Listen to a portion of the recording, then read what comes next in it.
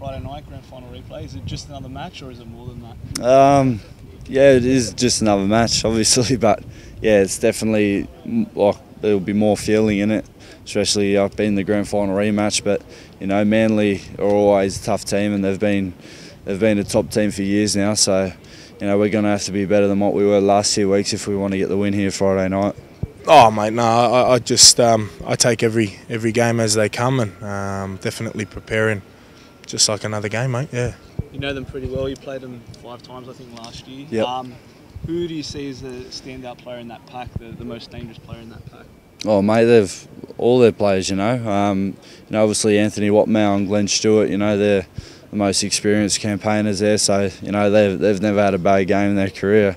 So they're going to be tough to stop. But you know, it's not just them; it's their whole pack, and you know, especially their backs and their halves. You know, probably expecting Kieran Foran to be back this week, and you know, they always lift against us. So yeah, we're definitely going to have to be on. All of them, mate. I guess you know, Chock in the middle, Glenn Stewart, Gifty on the right edge, and made all their big boys up front. So I think, you know, we just got to play our part, do our job, and do it well.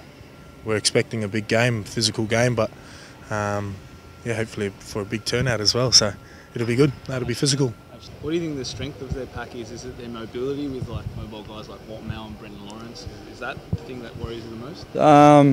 Yeah, I don't know. They've been, you know, their pack's been awesome for years now, and you know, I don't know if it's just one thing. You know, they're pretty complete side. So yeah, we've been pretty good defensively against them the last few times we've played them. So it's going to have to take another big ask this Friday night. I reckon their aggression. They definitely get that good line speed in defence, and they'll be looking forward to getting off that line pretty early in the game and trying to, I guess, upset us and yeah, make us feel a little bit uncomfortable.